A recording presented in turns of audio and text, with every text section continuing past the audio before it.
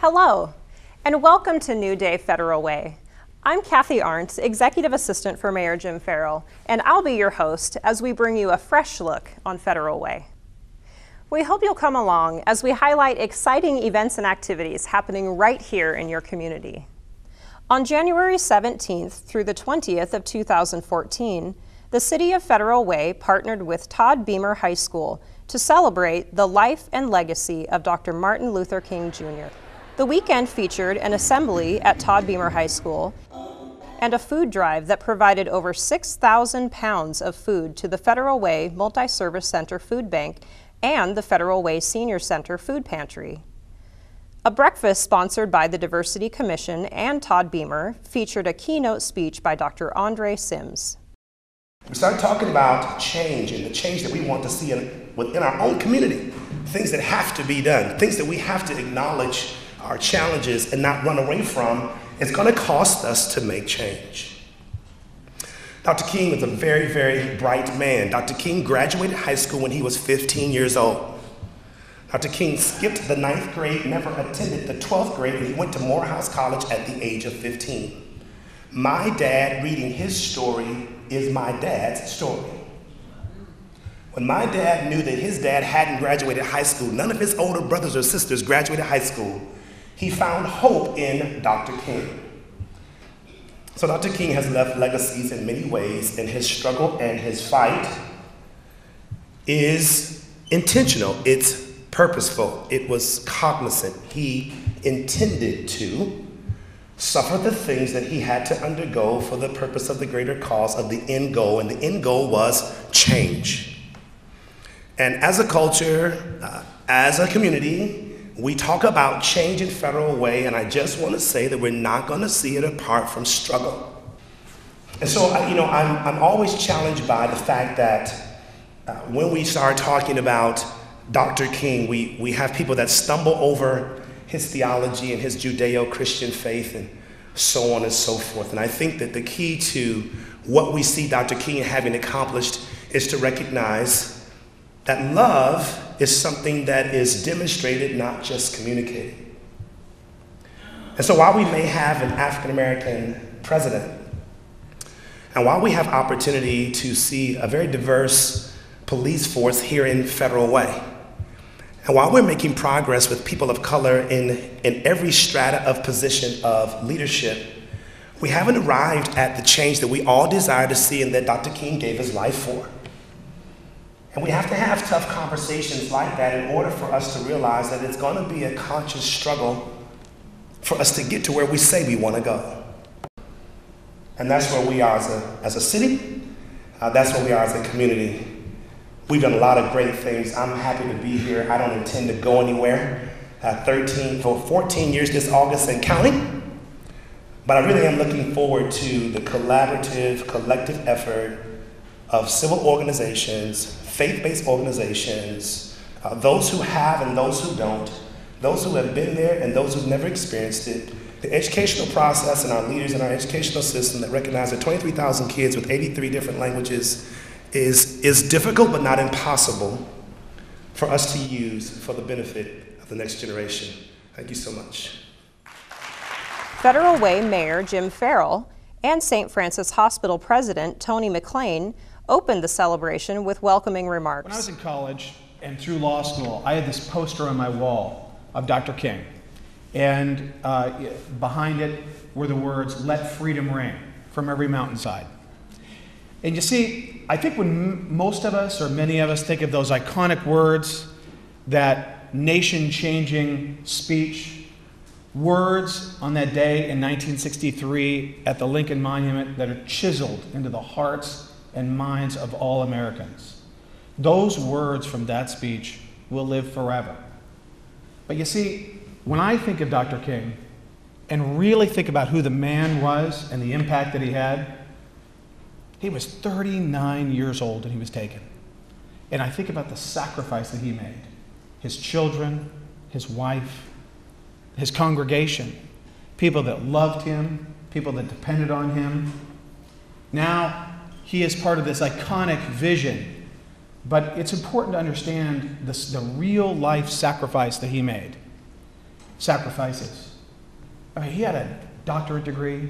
He had an amazing profession. He had all these things to live for. But you see, Dr. King will live in the hearts and minds of this nation forever.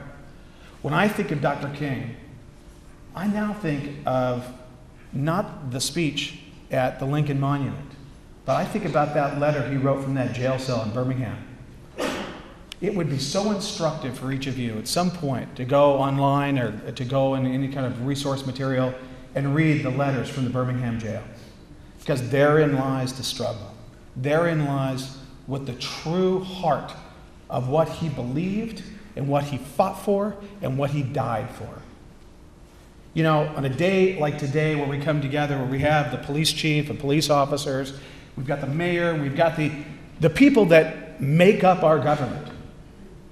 But imagine what it was like. Context is everything, isn't it? Imagine what it would be like if those instrumentalities, those positions, were not wrapped in a cocoon of love and support, but turned against its people. And that's what Dr. King and the movement encountered. And they did so with such grace and such overwhelming patience and passivity. Because what Dr. King understood, what he knew intrinsically, is for the movement to succeed, it had to be done in a Gandhian, non-violent manner. That the only way to truly address the injustice, the dripping, the sweltering and towering injustice and the systematic injustice in which the fire hoses and the dogs and the nightsticks turned against its own people, shocked and really terrified the American people. And it wasn't until those visions of Birmingham became made public nationally that the American people stood back and said, this injustice will not stand. And it was from that context that Dr. King wrote the following words. Getting a little bit older, so I got to use my readers.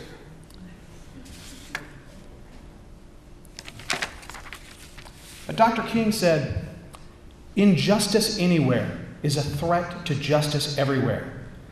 We are caught in an inescapable network of mutuality, tied in a single garment of destiny. Whatever affects one directly affects all indirectly." He wrote that from a jail cell. Human progress never rolls in on wheels of inevitability. It comes through the tireless efforts of men and women, willing to be co-workers with God. And without this hard work, time itself becomes an ally of the forces of social stagnation. We must use time creatively in the knowledge that the time is always right to do the right thing. Dr. King realized that one day those true heroes would be recognized. And he wrote toward the end, "One day the South will know that when these disinherited children of God sat down at lunch counters, they were in reality standing up for what is best in the American dream, thereby bringing our nation back to those great wells of democracy which were dug deep by the Founding Fathers in their formulation of the Constitution and the Declaration of Independence." In closing, we know who those heroes were, and we know that we owe them a great debt. But you see, knowing is not enough. What we need to do moving forward is to recognize courage, recognize injustice, and come together when we see it, and stand up to it when we see it. Today is a day on, not a day off. Martin Luther King was a man who sacrificed so much for this country and so much for each and every one of us. And today we celebrate his legacy. Thank you all for being here.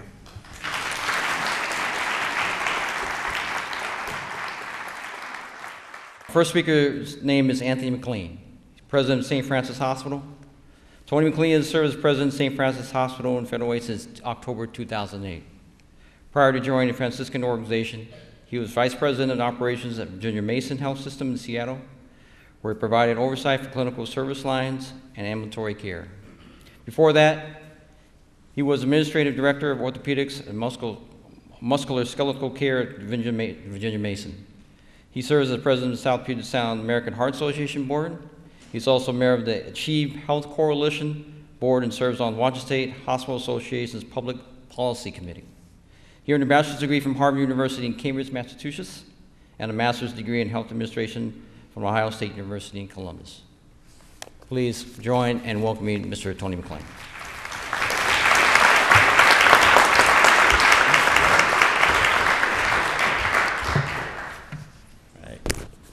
I want to thank Greg for that generous introduction. Greg, I have one minor correction. It's the Ohio State University. And I got to say, I grew up on the East Coast. I never thought I'd be a Buckeye, but once you go to Columbus, you can't go back. You move, but it just stays with you. I'm really delighted to be here today. The theme of today is We Are One.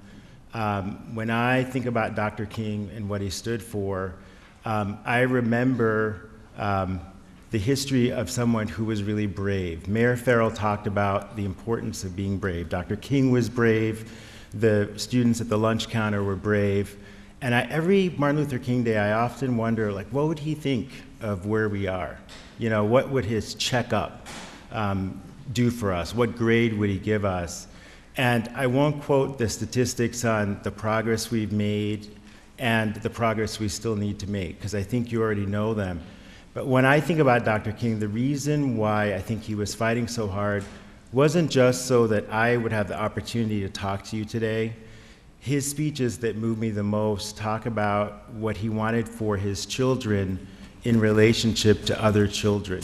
And what I always hear when he talks about it is, I want people to see my children. I want people to see their humanity. I don't simply want them to have access to opportunities. Inherent in a principle of nonviolence is that there's a human being on the other side of your fist. And if you see that humanity, you really can't be violent. You wouldn't want to, and in fact, you can't. And so my challenge to you today is I dare you to practice Ubuntu. I dare you to do that because the big picture change we have to make continues, and we need 7 billion people on this planet to make the small changes that have to happen just as fast. There's this kid. He's got a form of leukemia that's 95% curable. He's 11 years old, 10 when he was diagnosed. Unfortunately, his way was the way of the 5% who never get better. So he's about 5 months away from dying, and he acknowledges how boring it is to be in the hospital. One day, a volunteer came around with a cart full of really cool video games. I mean, not just donated video games, like the kind you would buy for yourself if you had all the money in the world. So he was blown away, and he's playing with the video game, and he asked his nurse, Kristen, who did this? She tells the story of Mikey. Mikey, who lost his battle with cancer, loved video games, and his parents started a foundation so that all the kids in the hospital would have that opportunity. This little boy, his name is Kyle, was so blown away by the kindness of others, the kindness that now he was the beneficiary of, that at that time he had read about these 2 girls from China who they kind of made millions making these bracelets, and they sold you these kits, and you could start your own business. Anyway, Kyle started his own bracelet making business in the hospital from his bed, commandeered his family and his friends. The long and short of it is, between the doctors and the nurses and all of his family members and friends, he raised thousands of dollars for Mikey's way. He gave the money to his dad to write a check. He wanted to pay it forward in the last few months of his life. Kyle is my nephew. He died on Christmas Eve last month. I tell you all of this to somehow reach to that place in your heart that has become hardened, perhaps cocooned by the need for us to be brave out there and to protect ourselves from all the bad things and the bad people. You know, Mayor Farrell, all the people here in the police department, on the city council, we will join you in fighting for all the big changes so that everyone has access to good schools and good jobs. And we need every single person to fight the individual fight, because there will be no justice if I walk in this door because I can, but when I look into the eyes of the person on the other side of the door, they're not willing to see me, okay? So I just ask you, you probably interact with 100 people every week, and that's a modest assumption. I dare you to look into their eyes and to see their humanity. I dare you to ask one question that will force you to learn just a little sliver about who they are. I promise you that it will change your life in a small way that will have big impact over time, okay? I want to thank you for what you do every day in Federal Way in Tacoma. I want to thank you for being here. It was a choice. And I just want to encourage you to take Dr. Dream's vision and make him exceedingly proud of what we're choosing to do every single day. I dare you to practice Ubuntu. Thank you.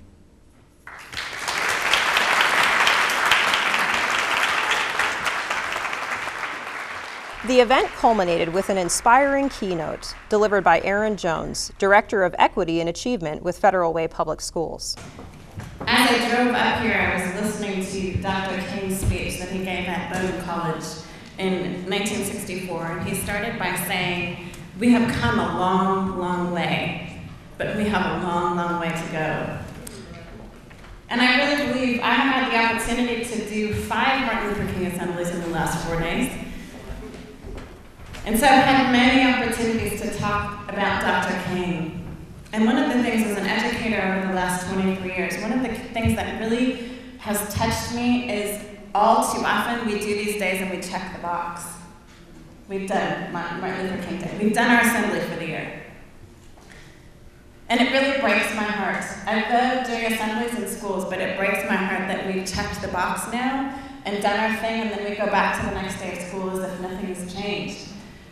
And so today, I want to challenge us as a community to think about how do we really, again, as was said this morning, dare to dream and dream bigger than ourselves. Because I think that the way that we really honor Dr. King's legacy is not by doing speeches on Martin Luther King Day. It's not by putting up a bunch of pictures of Dr. King in our buildings. It's by us dreaming a dream that's bigger than ourselves. And us daring to live lives that challenge the norm, that challenge the status quo. And when we see people being mistreated, whether they're black or white or Asian or Latino, whether they're rich or poor, we choose to say something. And so I want us to think today about Dr. King's dream as really more than just a speech. Because I think for many of our young people, they've heard the I Have a Dream speech a million times, but it doesn't mean anything to them. One of the philosophies, I believe, is that without a vision, the people perish. And I see young people perishing every day. And I see young people perishing because my generation has lost their vision. They've lost their own dream. And how can you give a dream when you don't have one yourself? We give out of what we have. And if we are empty, we give out of empty. And so I'm going to challenge each one of us in this room, every young person and every adult, to dare to dream a dream bigger than yourself. When I speak to young people, there are 3 lessons I always share. And the first is it doesn't matter where you start, it matters where you finish. Dr. King, when he began, was a young man in the Deep South, a young black man in the Deep South, a Negro who wasn't expected to amount to anything. Because for many, they did not see him as a human being. And yet this young man at 15 graduated from high school and started college. By the time he was 26, had 2 PhDs. It doesn't matter where you start, it matters where you finish. And so he made a choice to not allow his beginnings to determine his endings. And so I challenge us as a community to think about where we want to end. And if this is where we want to end, what do we need to be doing now? If we have no vision for what we want our community to look like, it won't happen by accident. We need to be intentional. And so I challenge us today to not look back at what has broken us, to not look back at what has divided us, but to look forward to what we dream to be. A community without homelessness, a community without hunger, a community where every child has the opportunity to go to college if he or she chooses to. That's the community I dream of. Now, I drive from Olympia every day. I live in Olympia. And I drive here every day because I believe in the vision of this community. Every child. All means all. It doesn't matter where you start, it matters where you finish. The second lesson that I share with young people is every decision you make matters. Well, Dr. King had many opportunities to quit the fight. Every phone call he got, every nasty letter he got, every threatening word that was spoken out of a person's mouth, he could have chosen to stop fighting. He didn't ask to get into this, he was asked to join the fight.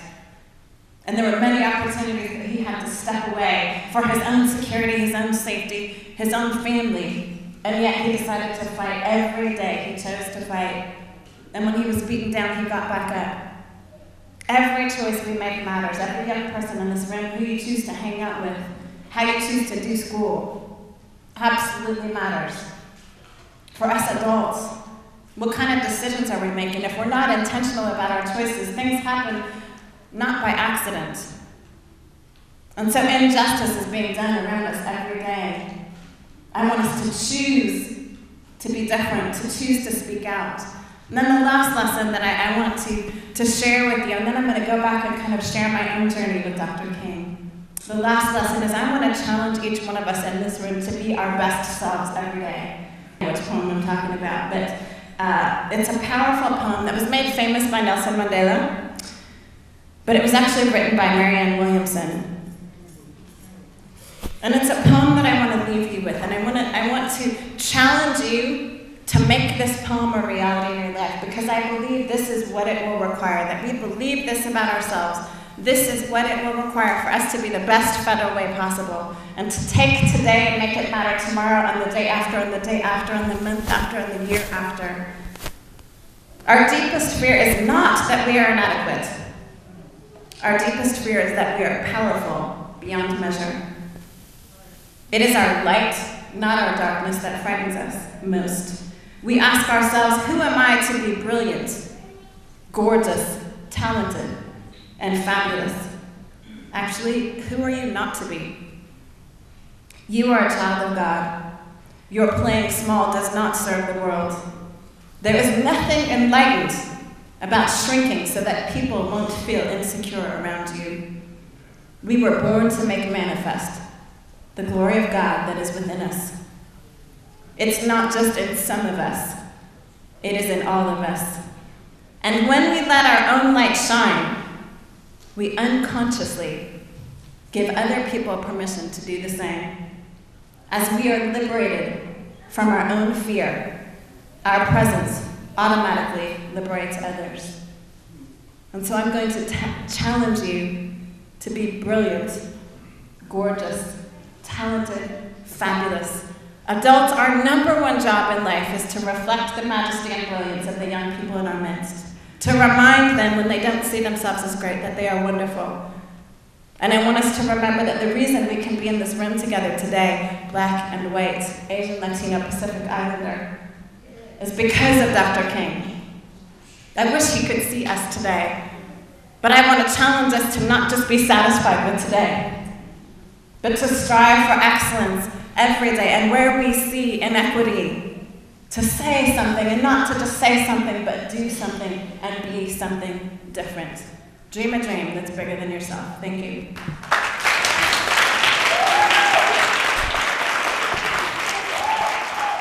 Thanks for watching. I'm Kathy Arndt, and we hope you'll join us next time on New Day Federal Way.